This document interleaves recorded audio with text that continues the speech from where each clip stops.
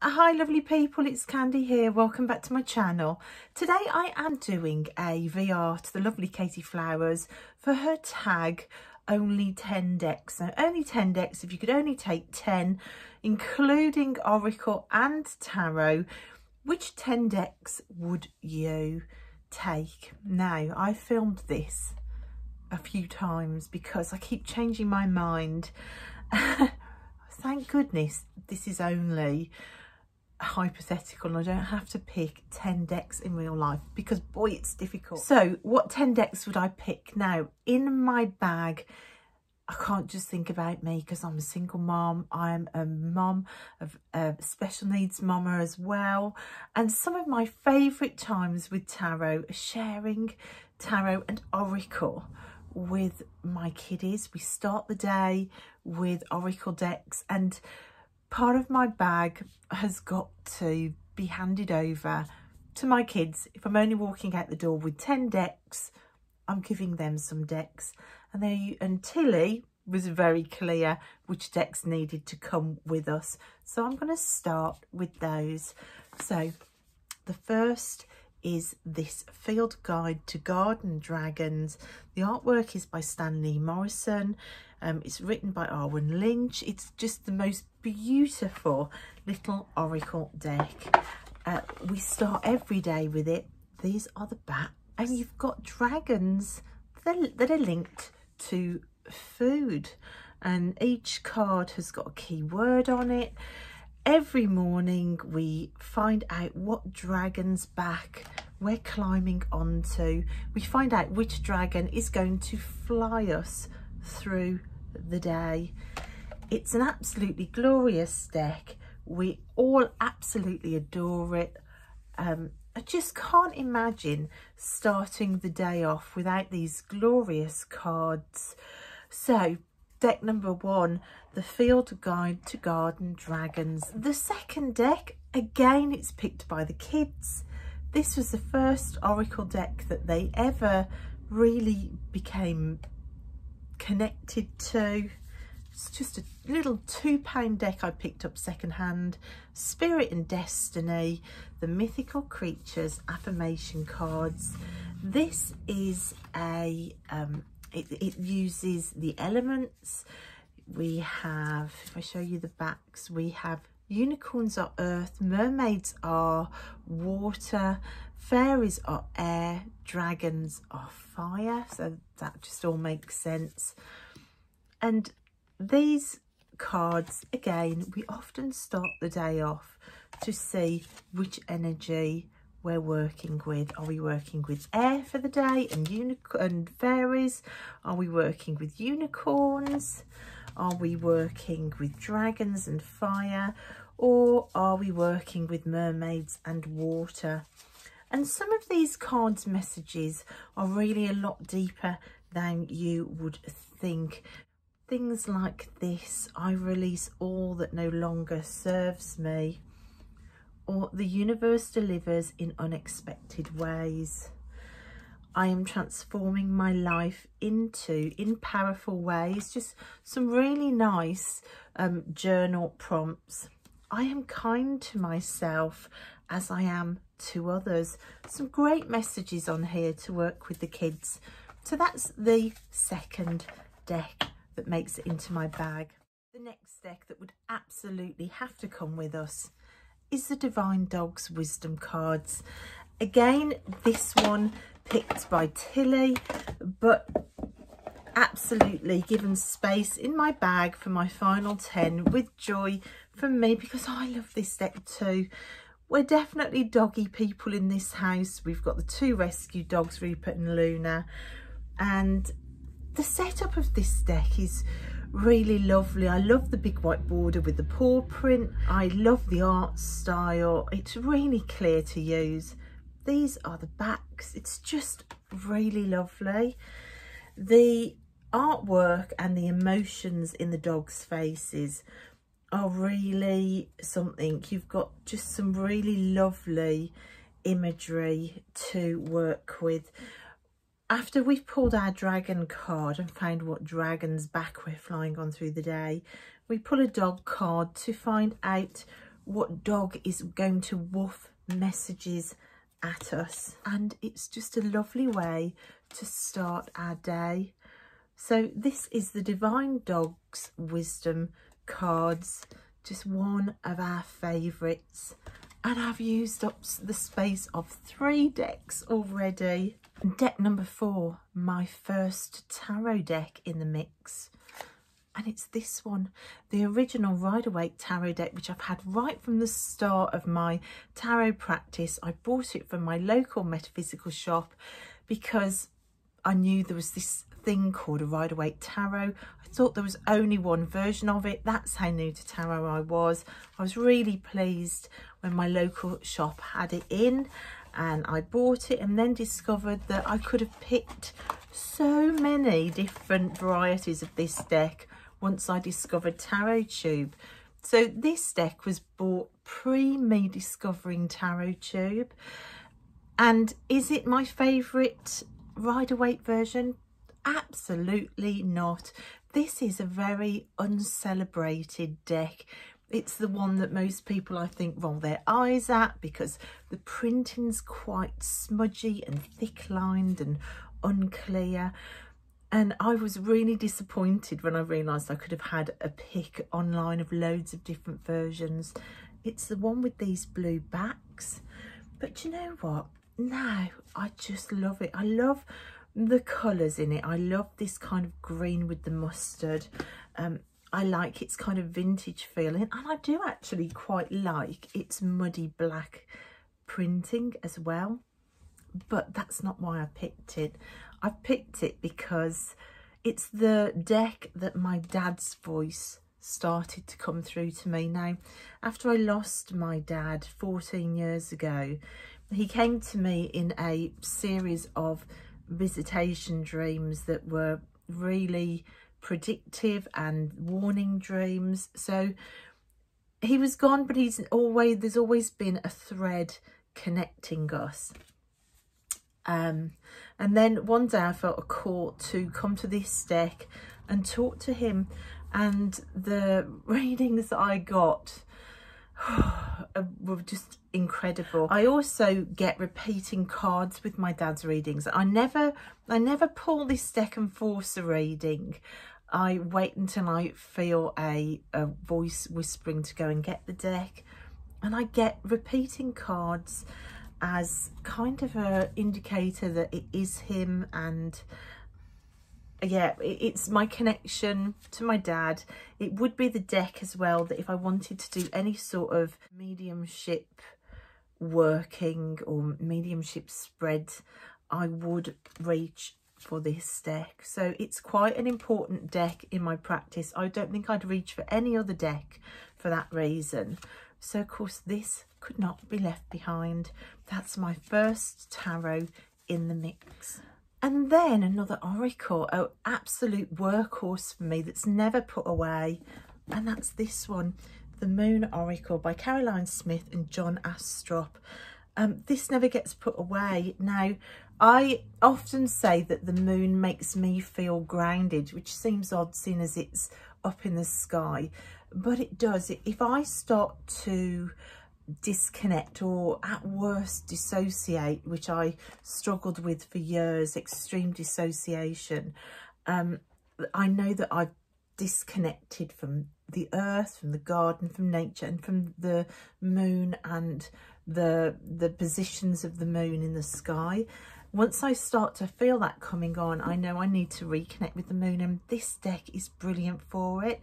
It normally comes out at least on new moons and full moons, and the readings I get from it are always bang on accurate.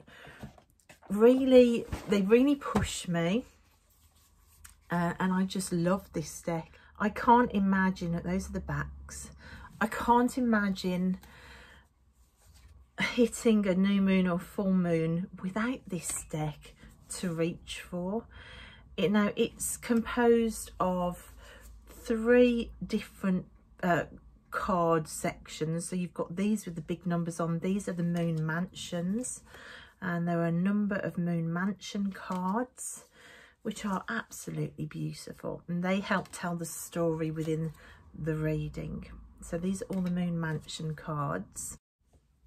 Then you have 12 goddess cards to pull the energy for the month for different goddesses, which again I love, and they help set the energy up for the month. And then you have the actual moon position card, and again this kind of gives you the energies that you're working with, and then you combine these different sets of cards within different readings. Now there are readings in the book which help you to understand how to use this deck, and I always use the spreads in the book.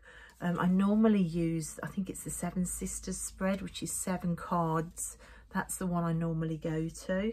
I am going to quickly show you the book, because the book is a huge part of the deck, because at the back of the book you've got the dates for all of the different positions of the moon through each month. Now these moon tables go up to 2032, and it's the first thing I turn to every month. This book is out, I write down the dates. There's the Seven Sisters spread in the back. It's just a workhorse and I love it.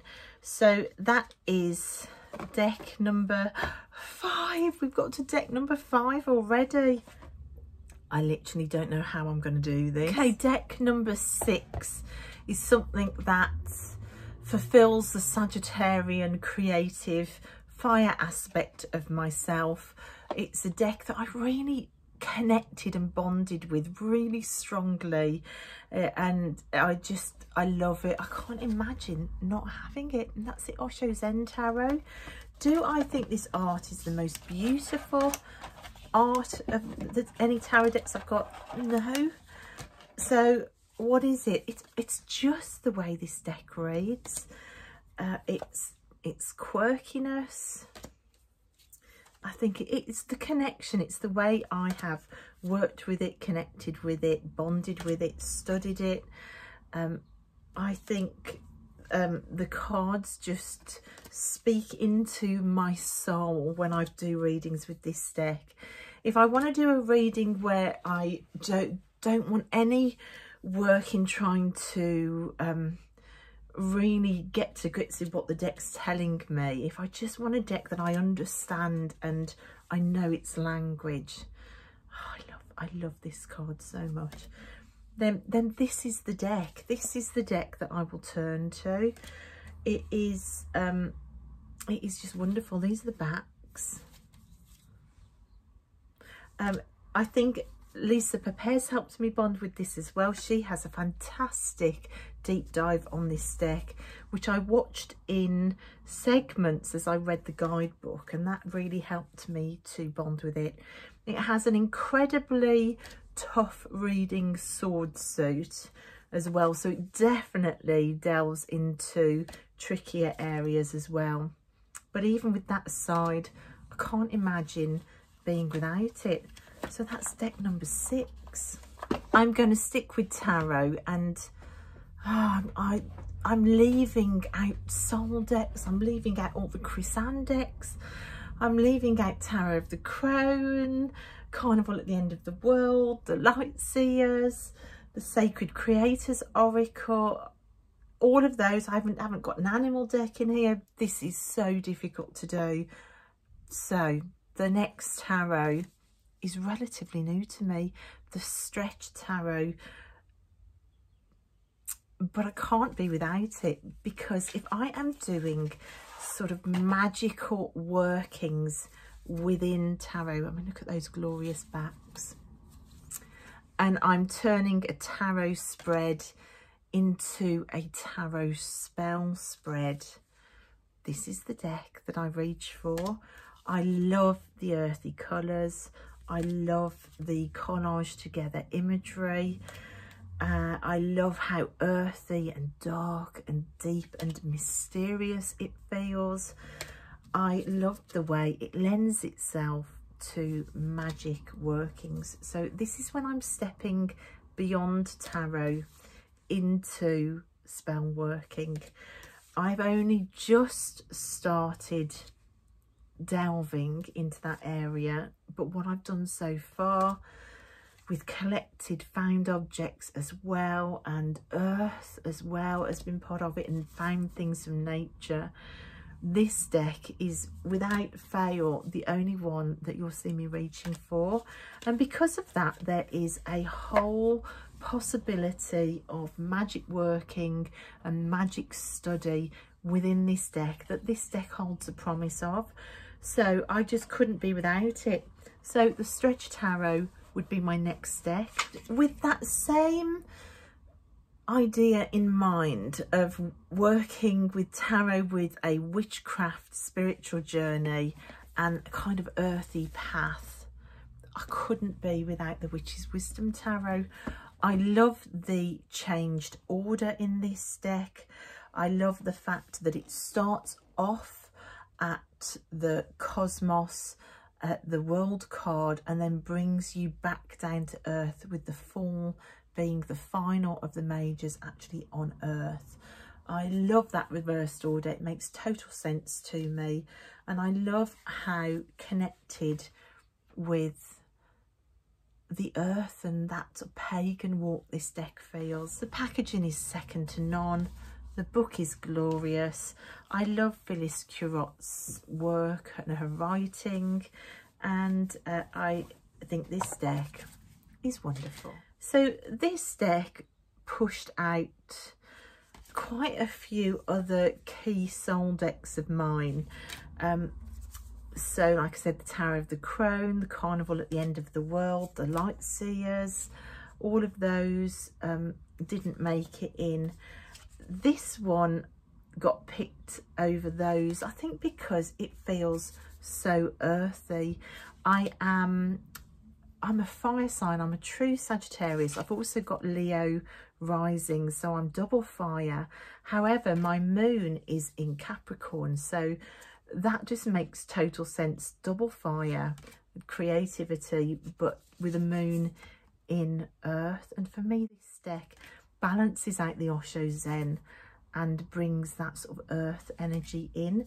So it doesn't surprise me, if you're looking at things from an astrological point of view, that the Osho Zen and this deck were the ones that made it in for my tarot decks.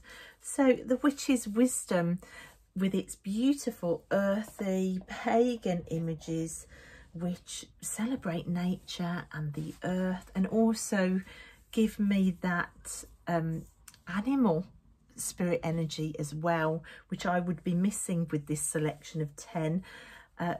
This deck just hits all of those boxes. So that's the Witch's Wisdom Tarot by Phyllis Curot, and of course the artwork is by the fantastic Danielle Barlow. So I only have 2 decks left, and both of these surprisingly are Oracle. I couldn't go anywhere without the Iris Oracle. For me, this is the deck that speaks to me of recovering from trauma, of healing. I had to leave behind my soul deck of the Dreams of Gaia, which I can't believe didn't make it in, but it hasn't. But this deck kind of fills that gap.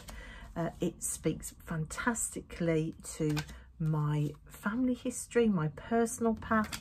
If any deck felt like it had been drawn specifically for me and had been a fly on the wall of the path that I walked, this is the deck. It's not shipped to the UK. Well, it wasn't the last time I looked anyway.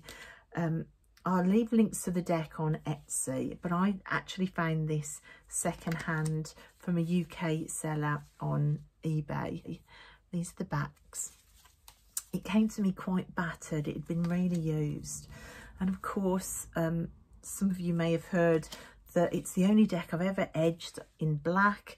And you can see it's coming off already. I use this deck such a lot. And because I didn't like the smell of the Sharpie, I sprayed the whole deck in perfume and popped it away in the box. And the whole thing stuck together and the ink started coming off, and I had to redraw with different coloured felt tip pens where the ink came off. It was quite a trauma journey, but it was funny. It took so much work to get this deck back to usable that I felt like we had kind of sat in the trauma of that together, and it was the way we bonded. And considering I bought this deck to recover from the shadows of trauma, it just seemed really apt. And now I can't believe it's almost like it never happened, but it took days and days and days to rectify the damage I did. But I love it. It's the reason why I haven't bought the Reclaim Oracle, because I felt like the Reclaim Oracle might push this one out, and I don't want anything stepping on this deck's toes because it's so special to me. So that's the Iris Oracle. So that means I only have room for one more. How difficult has this been? There are no plant oracles in here. There's no Lucy Cavendish oracles. The Raven's Prophecy isn't in here. The Thoth isn't in here. Well, they're not in here because I couldn't go anywhere without the Weaver's Oracle. This deck is the cornerstone, really, of my spiritual practice. This is my altar deck. It lives upon my altar. I pull a card a month with the full moon. Is it the full? No, with the new moon with this deck. And I use this deck for my meditation practice. These are the backs. Of course, I've got an art degree in constructed textiles, so the fact it's linked to weaving is just wonderful, and cloth. But I love the badass divine feminine energy in this deck as well. I've had some of my most profound altar experiences with the characters in this deck. I actually think that it's just a really, really important element of this. It's helped me to develop my visualization in magic. It's helped me to develop the gift of clairaudience, which I've always had but didn't recognize what it was.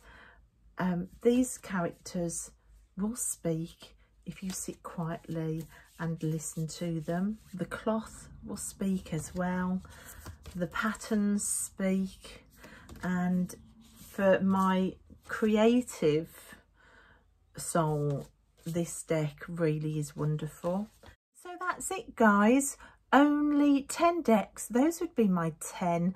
Thank you to the lovely Katey Flowers for starting this fantastic tag. It's really interesting to see what everybody else is picking. I've really enjoyed watching the videos. I'll link Katey's original video in the description box below. And thanks so much for watching, guys, and I will see you next time. Bye.